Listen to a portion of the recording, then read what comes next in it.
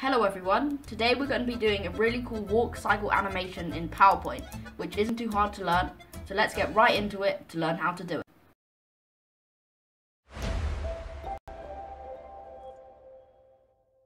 So what we're going to do is you just want to search up on Google something like walk cycle PNG or something like that, just to get a good picture of a walk cycle in all the stages. If you want to make your own custom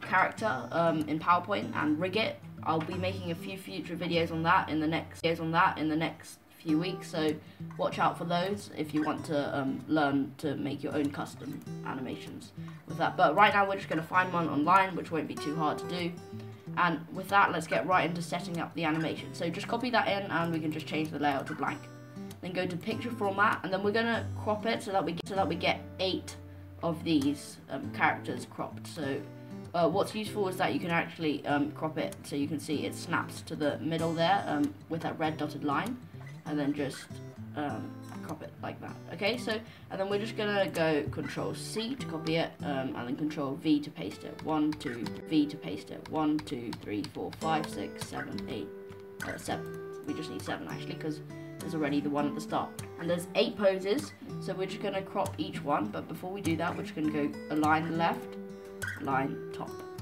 and then what we're going to do now, I'll just run you through the second one and then you can do it yourself in pane, just so that we can hide the rest of them. So we're just going to call the first one contact 1. So this is just jargon for when you animate stuff, so there'll be the contact, there'll be the recoil, action, etc. But it won't be too hard because it's got it right at the top, and we can do that later. Anyway, back to the selection pane, then we can hide everything apart from the second one because that's what we're going to be focusing on next. And what we're going to do is just pull this over until it snaps to the middle there, so that's a good pose right there. And again, you can just snap this once you're done. You can unhide that previous one and just make sure that it snaps, so you can just hide this and just check yes, that works. So I'm just going to leave you to do the rest. And while I'm doing the rest, I just want to say a big thank you to everyone else who's been giving me a lot of feedback, which has been really helpful. For example, with my sound setup, I don't really pay much attention to my sound, so thank you to Creative PowerPoint, who gave me some ideas to help with my sound quality, so hopefully it's a bit better now. And also just for my returning viewers, or you who will be watching my content later, just make sure to stick right until the end of the video, where I will have a question for you, which you can comment below, which will help input for my future videos. Anyway, we're going to continue doing this, and I'll speed up the rest of the process.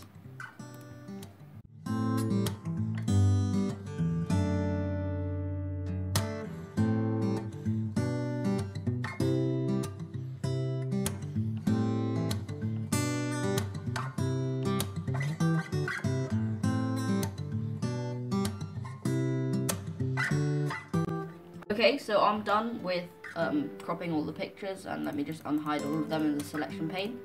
So I hope you are too. If you're not, of course you can pause the video and do it yourself and unpause once you're done.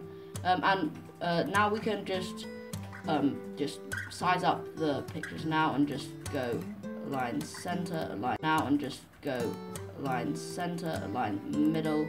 And what we can also do is just go Control G and then do that again so that it's in the middle of our slide, and then go Control Shift G to ungroup everything. Just some shortcuts. Now you can see that it's not really, that could cheat by making the background color of the PowerPoint the same color as this, but there's a better way to do that. So if you've seen some of my 1-minute tutorials on my YouTube channel, you'll know that we can actually remove the background of pictures really easily, because there's this inbuilt thing in PowerPoint which is really cool, and all you need to do is go to picture format and then go remove background, very simply. And just most of it for you, and we can edit it by going mark areas to keep or mark areas to remove. So I just want to keep the shoe, otherwise there's no shoe in it. So all the pink stuff is quite self-explanatory, so all the pink stuff is what's not going to be in the picture once you get out of this mode. So we can click out, and then you can see this image on its own is without any background. We can hide any background. we can hide that, and again I'll speed up the rest of the process so that you don't need to listen to me going through it over and over 8 times. If you didn't get that, you can always skip back to see how I did it the first time. Anyway, again, I'll see you on the other side once I've done this.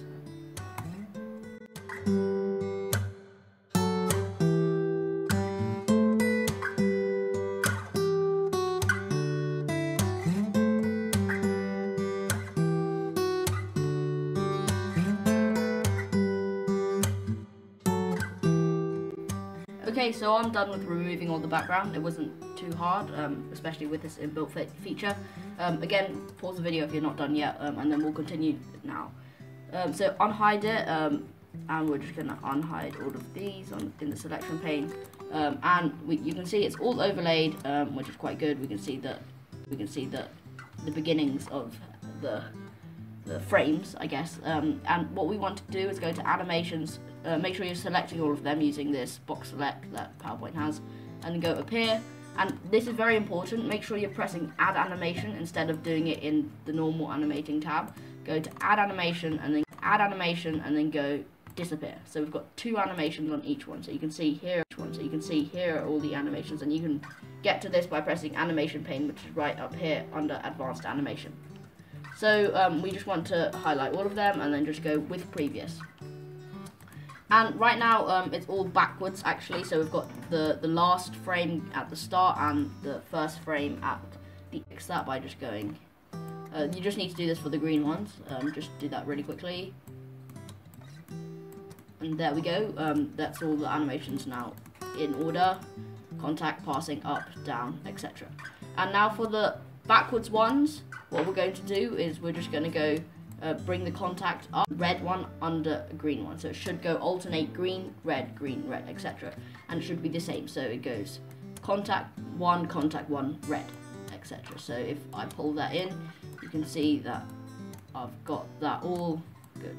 So now this isn't really an animation. You can also delete the last one actually. And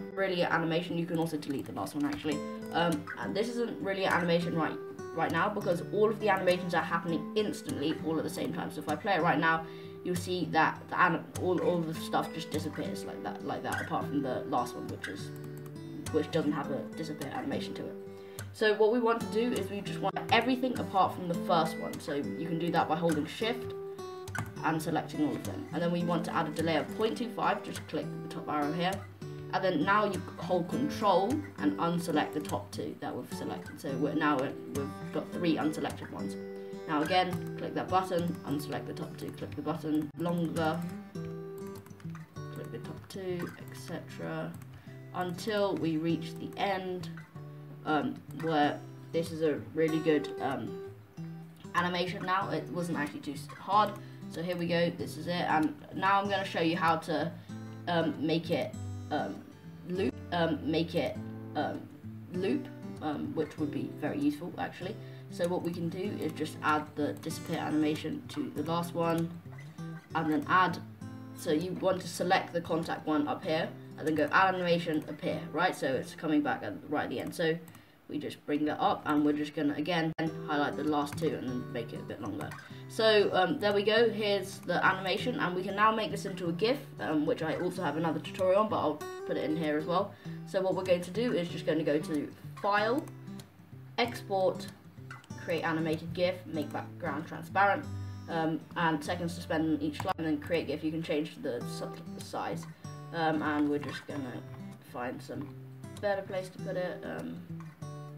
Let's go to my folder and then just find where you want to put it in. I'm just going to put it in warp cycle. You can see I've already had many attempts at recording this to others, which you can see, and I'll just override my previous GIF. And now if I just open up my file explorer and then go into where I put it, if I pull this GIF in, you can see that it actually loops very well. We can pull this over here, and that's a really simple walk cycle animation. Again, if you want to check out how to rig the animation, check out my video, which hopefully I'd have posted by the time you're watching, and hopefully I don't give up on that video, and also how to create your own character animation. Also, if you stuck around from the end, you're probably a good return viewer here. So the question that I wanted to ask you, which you can input in the comments below, just so that I know what you guys want, is that I know a lot of 3D software like Blender, and I can animate stuff in there. Would you guys want me to make videos about that as well, maybe like once a week? And PowerPoint will still be my main thing, as that's how I animate usually. Anyway, just make sure to comment that below and check out my other video, and as always, thanks for watching.